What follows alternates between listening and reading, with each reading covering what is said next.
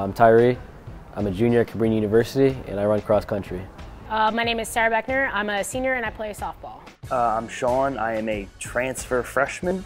It's my first year going back to college after 2 years of dropping out, and I am on the swim team. My name is Sabrina Hackendorn. I'm a senior and I play basketball. The definition of body image is not only the mental image of yourself, however, it is the way that you feel about your weight, about your height, about your race or your ethnicity. It's basically a mental state, whether positive or negative or neutral, about who you are and what you look like in pictures, in the mirror. Body image and negative body image is very prominent in athletes. Many athletes suffer from low self-esteem because their bodies are micromanaged. Their bodies literally do a job. They want to make sure that their bodies not only look like society's standards, but are proficient in the sport that they are playing. Cross country is a really revealing sport. We wear tank tops and short shorts, so they don't leave much to the imagination. There's a wide range of people that run cross country. A lot of the elite runners, they're tall, thin, which wouldn't be really common for any other sport, but for cross country, you're running long distances. You don't want to have too much fat on your body or too much weight, because you can run faster and you can have more energy. It definitely makes me work a little harder.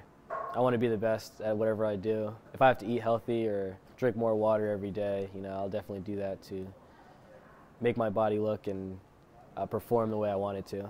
I don't know, I like to think of it as if you feel comfortable in the way that you are. I know especially with sports, you want to be in the best possible shape that you're in. I've definitely gotten those weird stares, I guess because I'm an in-shape athlete. I've always had the broader shoulders, and I like to wear boys' clothing when I was little, and I guess that kind of translated into my college years a little bit too, and I think that's just because I'm an athlete.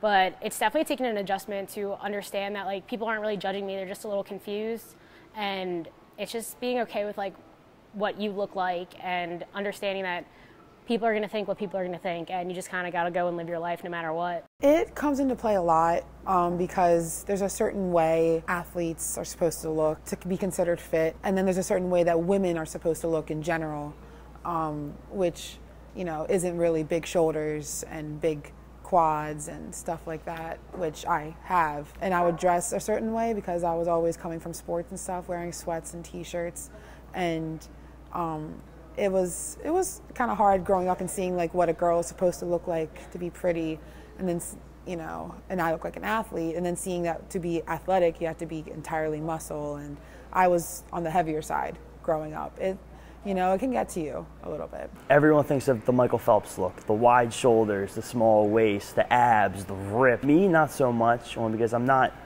ripped, but I'm also not ripped. I got the pudge. I would say it's motivated me to try to work harder to get to that idea of what a swimmer should look like, only because in all honesty, it helps with swimming. With more muscle, you can carry yourself further. They are more at risk or more prone to negative body image. So I feel as though the more education and the more mental work that is done within athletes and within athletics in general could absolutely help them out and help them perform better mentally as well, and just be more mentally healthy.